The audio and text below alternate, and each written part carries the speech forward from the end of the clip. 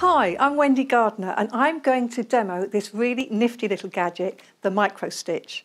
Now this is really useful. You use this instead of hand tacking, gluing or pinning. Particularly useful when you're working on quilts on which you've got your backing, your wadding and also your top. So you layer it all up. Now I'm only working on a tiny little piece, so this is really good when you're working on big quilts. And you start in the centre and work out. So this is what you're going to get. You're going to get your nice little gun, your little stapley gun, and you get the pins as well. Now you'll get quite a few pins. This is our studio sample, so we've used quite a lot.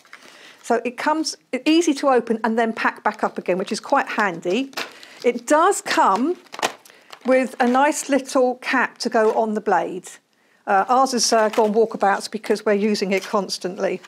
It has black or white pins. So if you're working on a dark fabric, you might want to use the white ones so that they're clear. And the idea is that you tack them in with this gun, and then when you've done your quilting, and you can quilt over them, you can then just snip them all off. So it's easy to put together. There are instructions inside. When you open that up, you'll see there are instructions on how to do it all, which are quite handy. So the first thing to do is you put in the little pins. And I'm just putting them in the slot and pushing it down. You can kind of feel a click.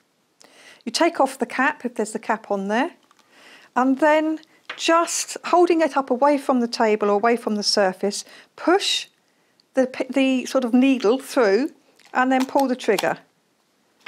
And there you, so it's tiny little one, then you see it's got a clip. Push it through, clip. Push it through, clip.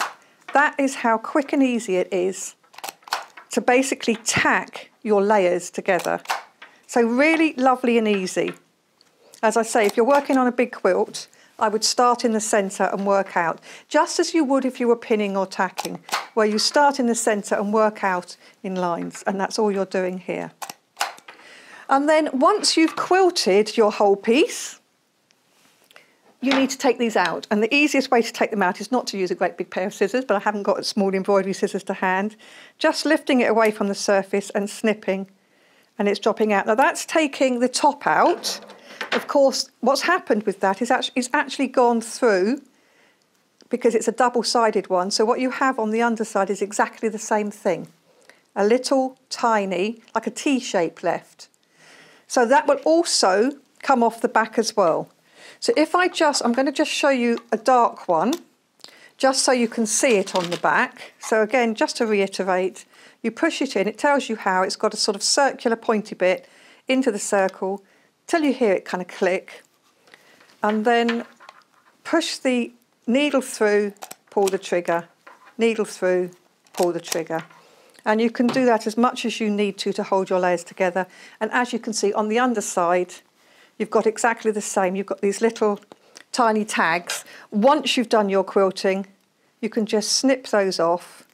As I say, I would actually probably use embroidery scissors. That takes them off the bottom, and then you can just pull them off the top as well.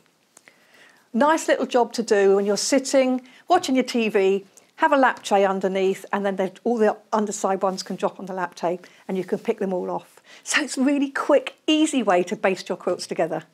You can use it for applique, you can use it to attach things to craft projects. It's got lots of uses, and it comes with black and white pins.